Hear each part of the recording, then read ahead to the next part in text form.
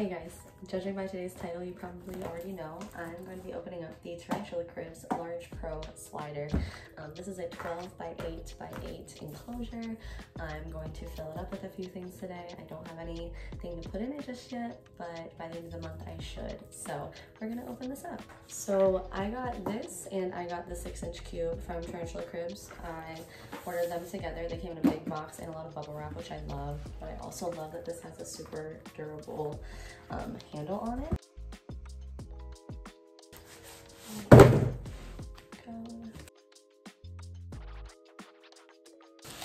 Jeez.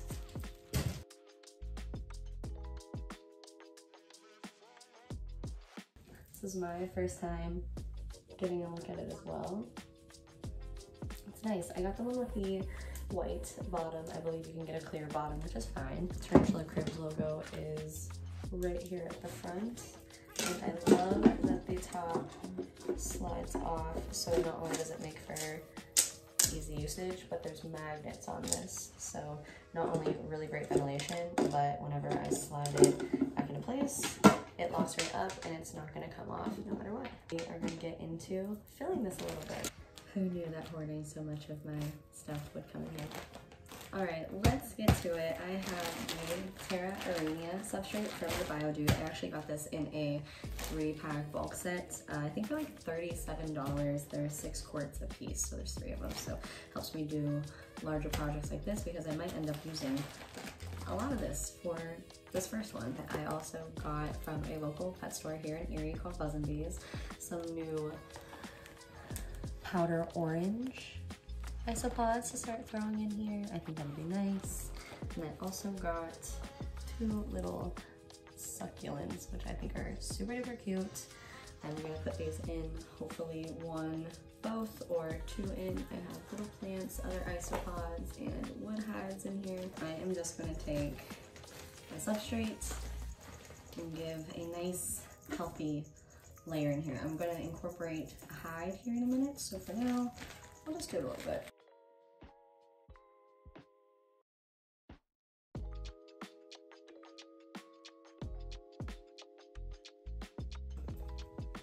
It's like a big piece of,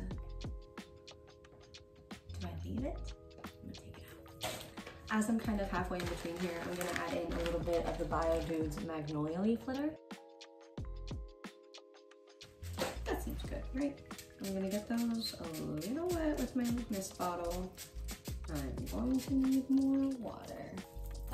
So I just mixed in a little bit of the leaf litter just to kind of make sure it's not all laying on the top. I want to kind of give it a little bit of work into the layer. Deciphering between which one I want to use for this. I think I want this one.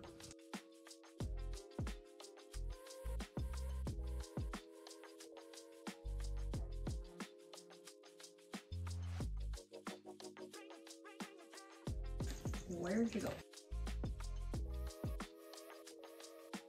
I feel like I've been playing in the dirt for like 20 minutes now. And this is what I got in bulk. I think I'm gonna add some moss to it. I think I like this. I'm making a mess everywhere. So I have a little bit of moss around these sides. I'm deciding what plants I would like to put in since I have both of these. I kind of like both, but I kind of really like this one. I think we're gonna put this one in. This is a Haworthia. This is more of a desert plant. It doesn't need a lot of humidity, which was fine, which is great. So I'm just gonna take that out.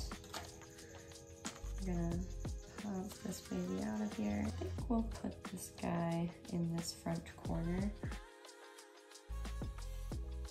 A couple of sprays of water. I have this plant here that I use for some of the jumping spiders enclosures, and I thought about incorporating in here just so it doesn't go to waste. I got a small piece of it out.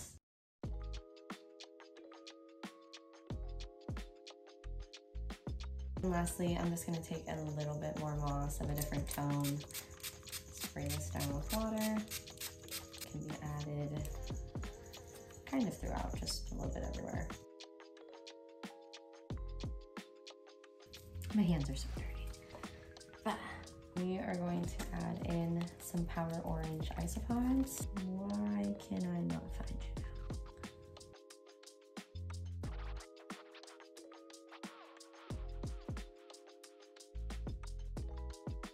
It's always the cleaning up process that gets you. This is the new Tarantula Cribs setup. I'm actually really happy with how this turned out so far. Like I said, I don't know what species I'm gonna put in here, ideally probably a terrestrial, but here is a closer look. I have those plants in there, a nice hide, hopefully, so it can do its thing. I try to put in enough substrate that they could burrow if they chose to. This is what it looks like up on my shelf. I have it beside a few of my other Tarantula Cribs enclosures, my jumping spiders, and also Ophelia, my curly hair tarantula, who is down hiding at the moment. I just got them these super cute little signs that say Charlotte lives here, Lonnie lives here, some little food trays, and one for Ophelia, of course. She's so cute. I've had this kind of covered off a day or two, just to kind of give her a little more depth and darkness, but I'm really hoping that this also kinds of shades it. I love how they all look.